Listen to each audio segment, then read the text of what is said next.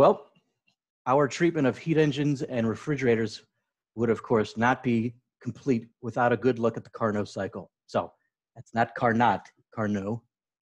And just like every other PV cycle that we've looked at, it consists completely of simple processes for which we have formulas that we can use to analyze the heat and work and change in energy.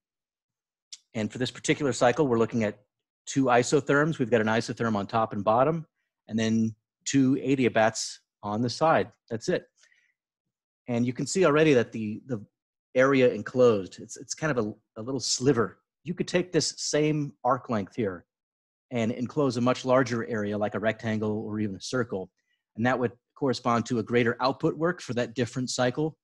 But we are going to show that this sliver shape actually corresponds to the greatest efficiency. It's the highest theoretically possible efficiency for a heat engine.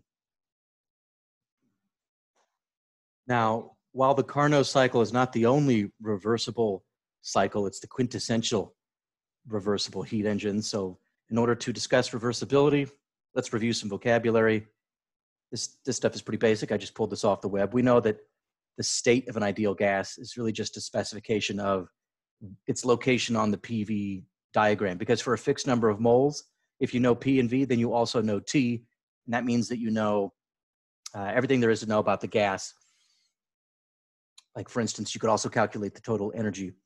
And it's assumed that a state corresponds to an equilibrium configuration of the gas. The gas cannot be in the process of rapidly expanding or having a heat transfer. It's like it's already settled on its final values of pressure, volume, etc. And when we take a trajectory along the PV diagram, it's understood that we're passing continuously through an infinite number of states, equilibrium states. And of course, that's never true in real life.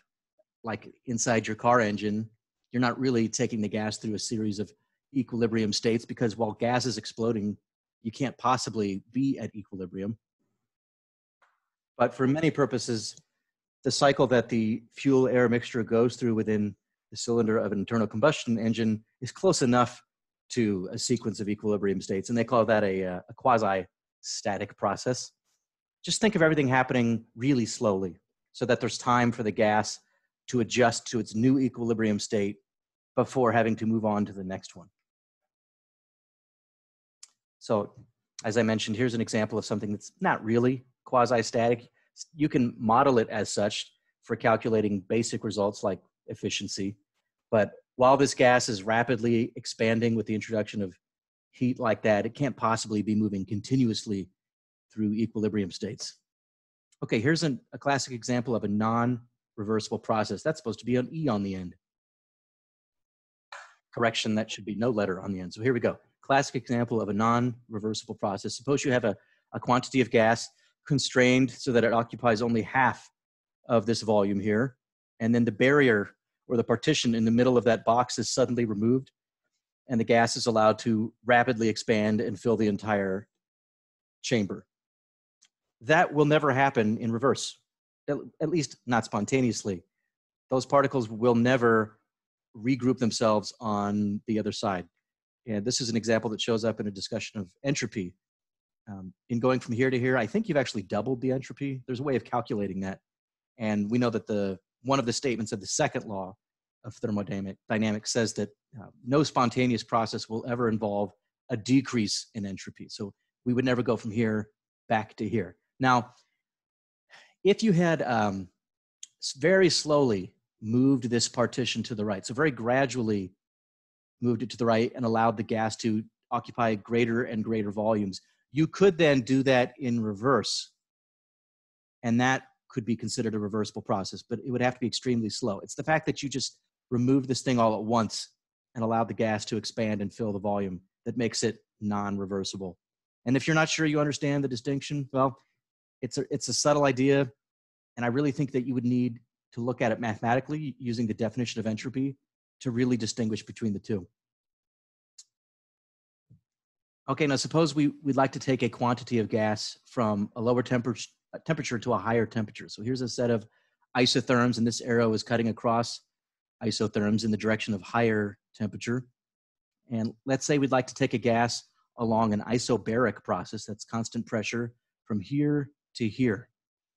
And you'll note that I chose a pressure around 100 kilopascals, or atmospheric pressure, and we're going to allow the volume to expand.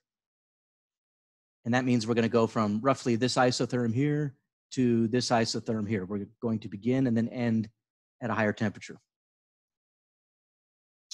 And in order to help you visualize that, here's a quantity of gas, and let's pretend that this piston is massless, so that the gas in here really only has to match the pressure of the atmosphere above. If this thing had mass, if the piston had mass, then the pressure in here would have to be a little bit greater than atmospheric pressure, so that it was supporting the atmosphere and the additional weight of the piston. So piston's massless, and that means that the pressure inside the cylinder is simply equal to the atmospheric pressure above. And let's say that you've got this cylinder on what I'll call a temperature reservoir. So who cares about the details? This box is maintained at some specific temperature. We don't need to know the details of how that's accomplished, but it's always at the temperature that you set, and it's got such a large quantity of mass within it that it has a lot of thermal inertia, so you really can't change its temperature. Like, think of this as like the ocean. If you drop a hot piece of copper into the ocean, you're not going to raise the ocean's temperature, even though heat will flow from the copper into the ocean. It's impossible to raise the temperature of the ocean. So suppose we start out with the reservoir and the cylinder at the same temperature. And because they're at the same temperature, there's nothing about the second law of thermodynamics, or I should say the second law of thermodynamics does not prohibit the spontaneous transfer of some infinitesimal quantity of heat from one side to the other. Remember, the second law says that heat always flows from, I was going to say it flows from hot to cold, but really what it says is that it won't flow from cold to hot. Well, that's not being violated here because these are at the same temperature. And remember, the transfer of heat, that's because of the thermal interaction between the particles in the cylinder and the particles in this reservoir. Think of those submicroscopic collisions between atoms and molecules. Every time they bump into each other, there's a random exchange of energy from one side to the other. So suppose that there is an infinitesimal transfer of heat into the cylinder. Yeah, there's your little graphic to remind you about the second law.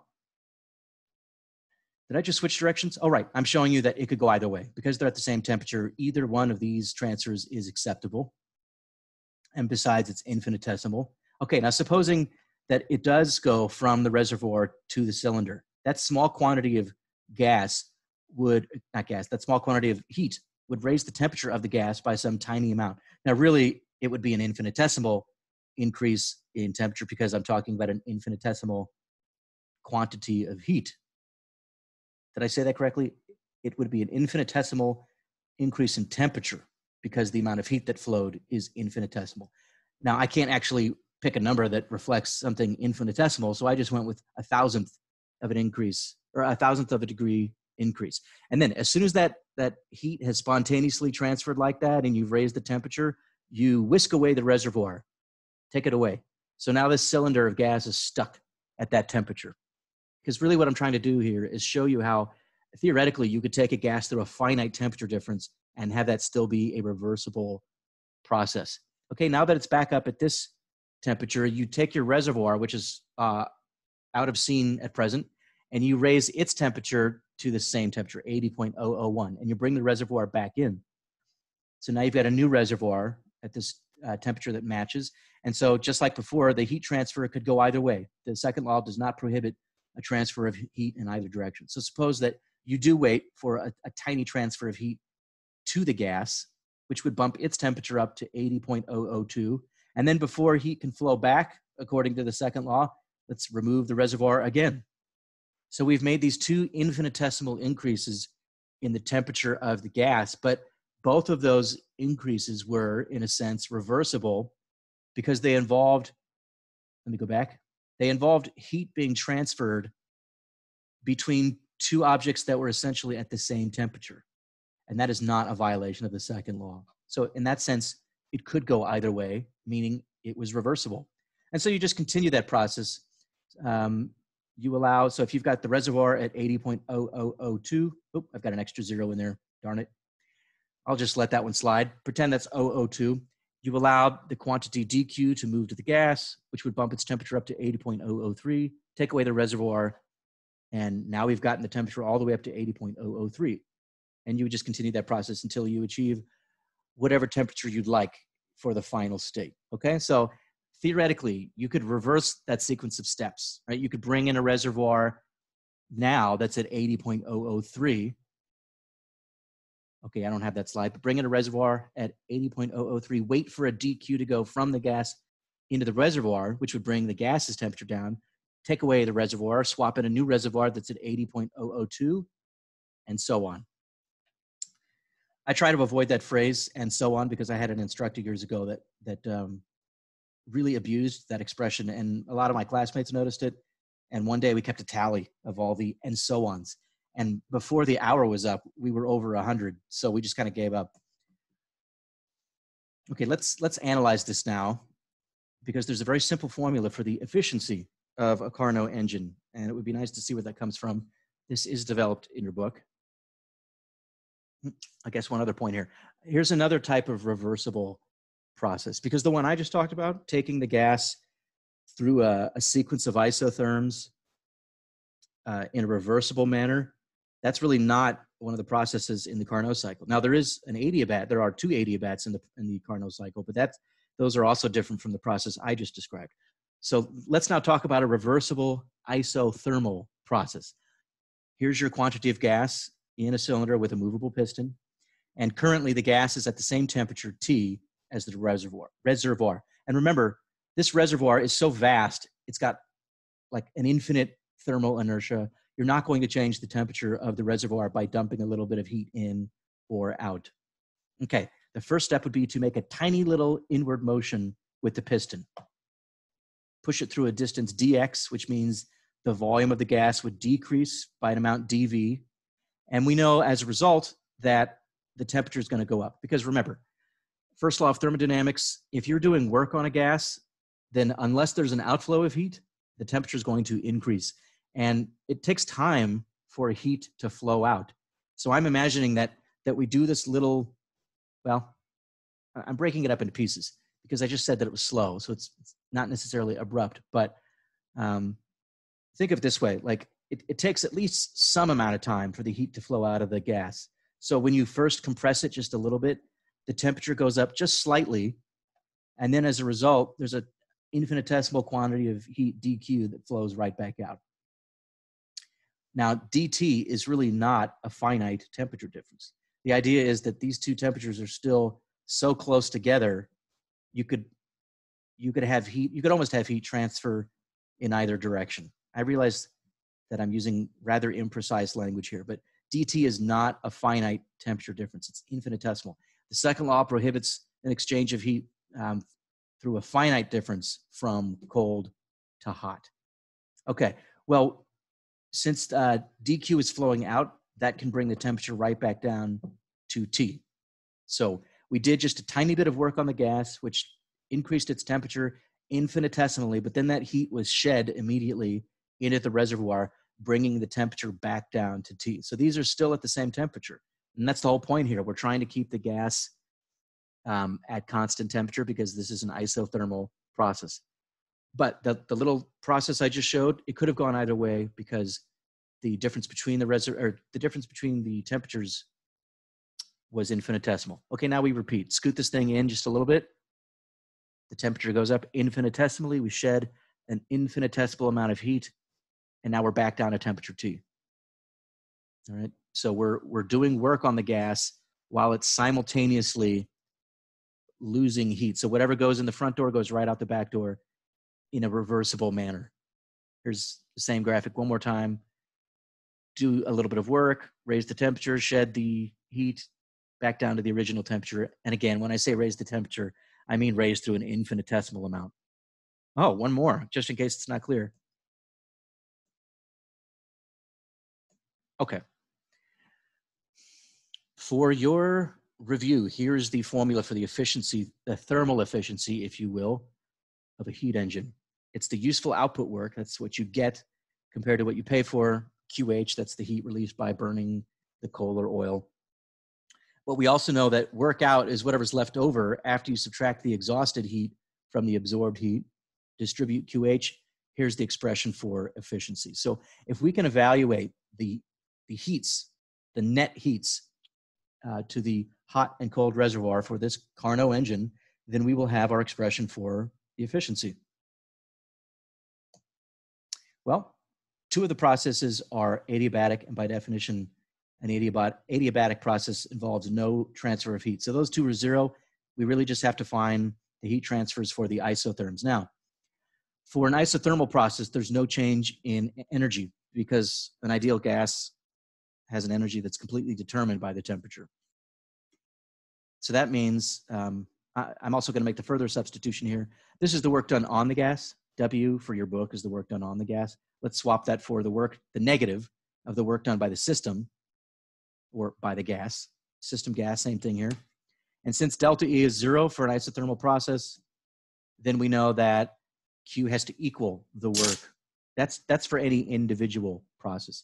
So if we can just calculate the work integral, integral of PdV from 1 to 2, then that will equal the heat. So let me repeat that. For an isothermal process, because of the first law, the heat absorbed is equal to the work done by the gas.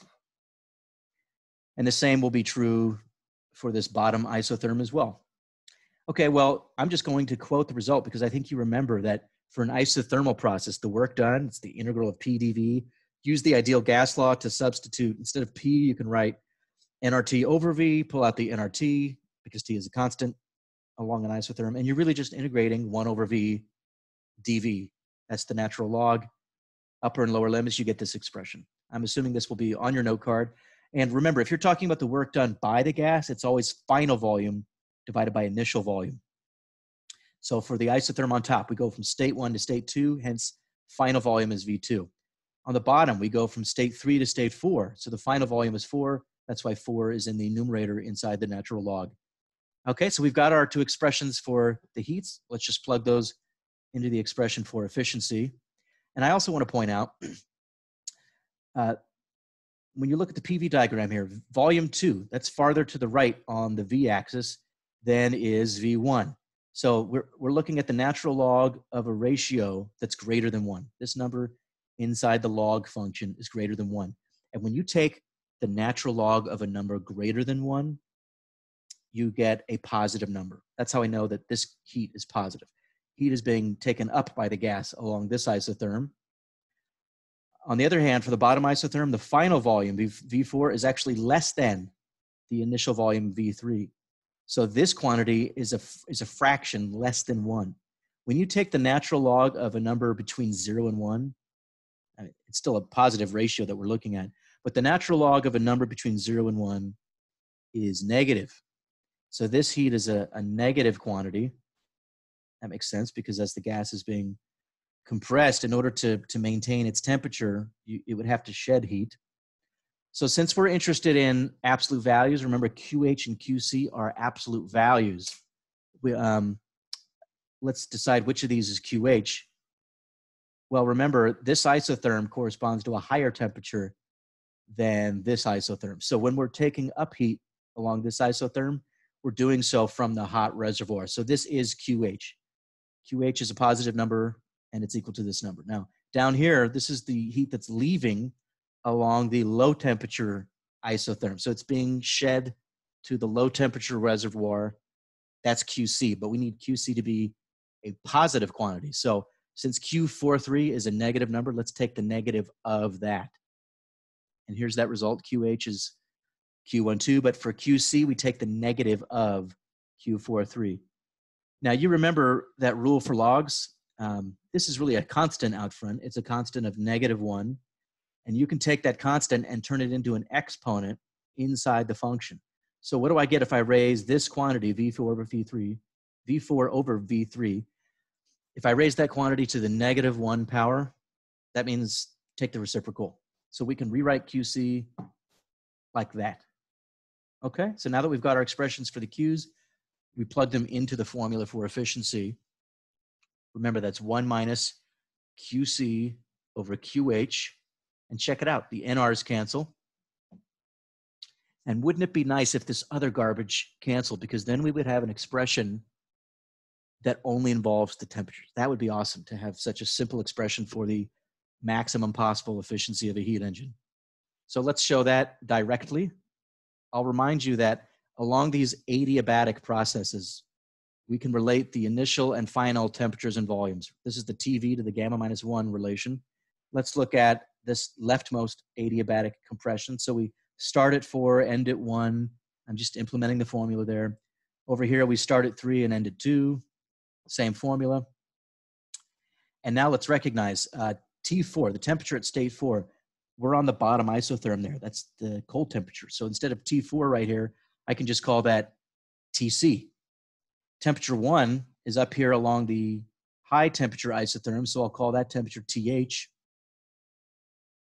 And I kind of did two things at once. The same thing down here, T3, that's on the bottom isotherm. So this temperature is actually TH. T2 is also, oh, I got that backwards. T3 is TC, it's the cold temperature.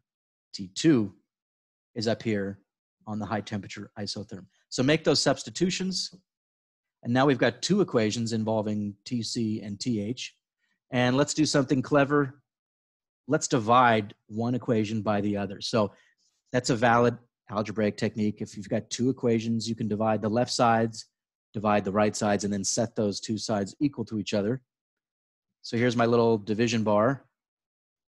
And you see how the TC's cancel, the TH's cancel. And we're left with this expression. We can just enclose both sides in parentheses before exponentiating. And then, of course, if if something to the gamma minus 1 is equal to something else to the gamma minus 1, that means that your something is equal to your something else. Or you could raise both sides to the 1 over gamma minus 1. Either way, this is the conclusion. And lastly, let's reciprocate both sides of this equation, or take the reciprocal. And that's what we needed. This ratio, V3 to V4, is the same as V2 to V1. So we're taking the natural log of the same quantity on top and bottom. That means we can cancel the logs. Bye-bye logs. And there it is. That's the expression you saw in your book. I believe Carnot is the one who first arrived at this result. Of course, these have to be absolute temperatures. It doesn't work with Celsius. And I'll call that N Carnot. It's really the efficiency. It turns out to be the efficiency of any reversible engine. And I forget how to prove that any reversible engine has the same efficiency as a Carnot engine. That may be in your chapter. So we've been talking about engines. Along the top isotherm is where heat is absorbed from the hot reservoir. That's going around clockwise. But you could also, remember, this whole cycle is reversible. That's the point. The adiabats, or the adiabatic processes, are reversible if you did them slowly enough. You compress very slowly, no transfer of heat. You could then do an expansion oppositely, which is retrace your steps. So let's reverse this entire cycle. And now we're going to be shedding heat QH to the hot reservoir and absorbing heat QC from the cold reservoir. The temperatures haven't changed. It's the direction of heat transfer that has changed. And when I say the temperatures haven't changed, I'm talking about the temperature of the reservoirs. Now we're going around counterclockwise. This is a refrigerator. So this reversible cycle could be used or could be implemented for a heat engine or a refrigerator / heat pump. So I will remind you what a refrigerator does. It doesn't happen spontaneously. An input of work is required to induce, a heat QC to flow, not in violation of the second law of thermodynamics, but to flow into the hot reservoir. So it would be a violation if it happened spontaneously, but we're putting work in, not spontaneous. Okay, so suppose you took this reversible cycle, and you had two copies of it, and you ran one of them clockwise as an engine, and you ran the other counterclockwise as a refrigerator. So again, same quantity of gas, everything's the same. It's same number of moles, same temperatures, all that. You're just doing everything in reverse. So the output work from your Carnot engine could be used as the input work for your Carnot refrigerator. And look carefully at the net result of that process. Because the because the QHs are the same, either way, whether it's a heat engine or a refrigerator, the QHs are the same and the QCs are the same, and that means the Ws are the same, then the heat dumped to the cold reservoir by the Carnot engine is equal in magnitude to the heat absorbed from the cold reservoir by the Carnot refrigerator. And you can see that by the thicknesses of the bars here. So anything withdrawn from the hot reservoir is put right back. Anything dumped into the cold reservoir is taken right back out. And that means the net effect here is 0. So if you have a Carnot engine running an identical Carnot refrigerator between the same two reservoirs, there's no violation of any law of thermodynamics there. There's no energy being created or destroyed, and there's no net movement of heat from cold to hot. So there's no violation of the second law of thermodynamics, which has that nice statistical interpretation. Okay, so here's the part that I find a little bit conceptually challenging. The following argument is so simple. It's so kind of shocking at its simplicity, and yet the result is powerful, that every time I've gone a few months without having read it, because I don't do 3C every semester, I almost feel like, wait, there's got to be something missing here. It seems incomplete. I end up being tempted to invent some alternative type of cycle as a workaround. It just seems too simple, but I can't find any logical flaw in it. So here it is. First, let's review efficiency as output work over QH. And you could solve that for QH. I don't actually think we're going to need that in the next slide. But the idea is, it's a proof by contradiction. Suppose that there were an engine out there that's more efficient than the Carnot engine or than a reversible cycle. Let's just suppose that you could construct a heat engine that would put out more work for the same heat intake than a Carnot engine would. Or, if we want to use this diagram, an engine that could put out the same work as a Carnot engine, but requiring less heat input. That's the way I'm going to put it for this diagram here.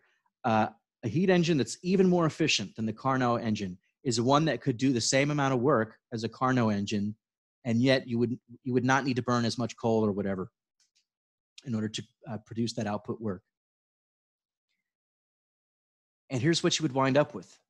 If you just look at the thickness of the bars here, and I'll try to show this with the simple math here, but do you notice how this QH is not as thick as this QH, indicating that this hypothetical engine here is able to do the same output work as a Carnot engine? Remember, if this is really a reversible Carnot engine, then the input work for the refrigerator version is equal in magnitude to the output work for the Carnot or for the engine version.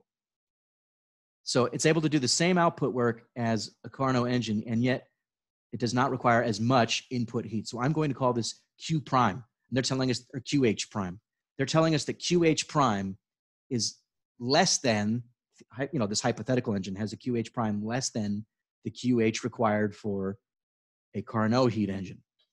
Now, if you just think about how QC works, remember QC is what's left over from QH after the output work. So I'll call this QC prime, and let's take a look here.